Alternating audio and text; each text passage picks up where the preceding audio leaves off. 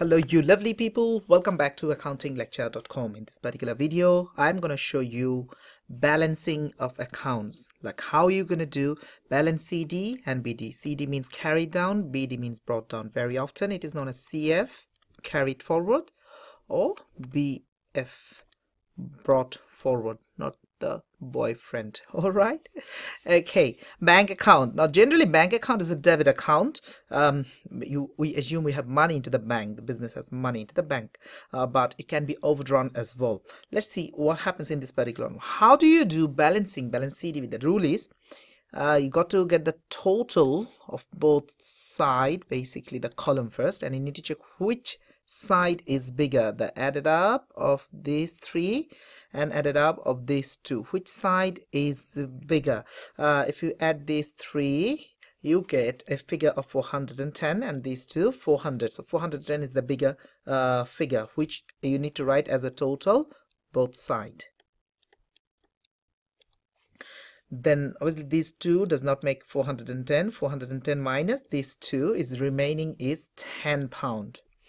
That is your balancing figure. We call it balance CD, balance carried down, and the date is always last date of that particular month, which is 30th of April.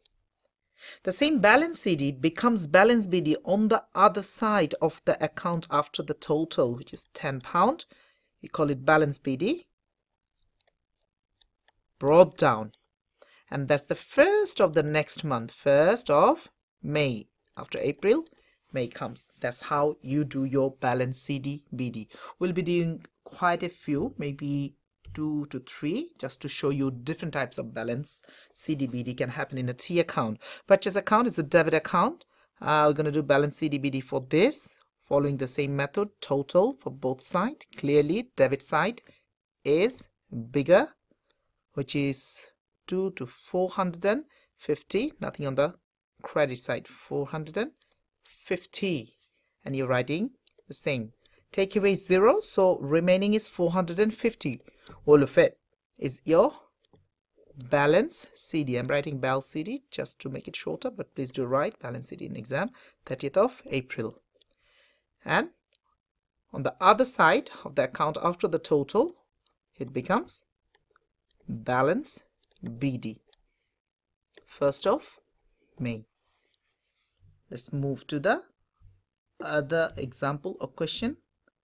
So Wyvern Producers Limited rather, and I believe it's a payables account, but no matter, payables, receivables, you know how to do balance CD BD. You got to check both sides. This time both sides makes it 200.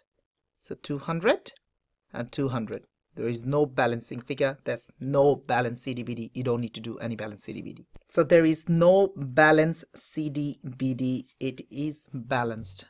Okay, the final one. A. Larson.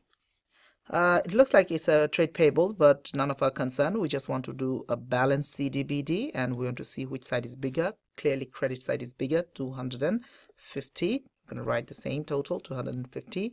Take away 45. How much is remaining? 205. That is your balance CD for last date of the month, 30th of April. That becomes your balance BD, 205 on the other side. Now balance CD BD 1st May can be either side, no problem at all. If it is a debit account, it should be on the debit side, the BD. If it is a credit account, it should be on the credit side. That's the concept. Thanks for watching.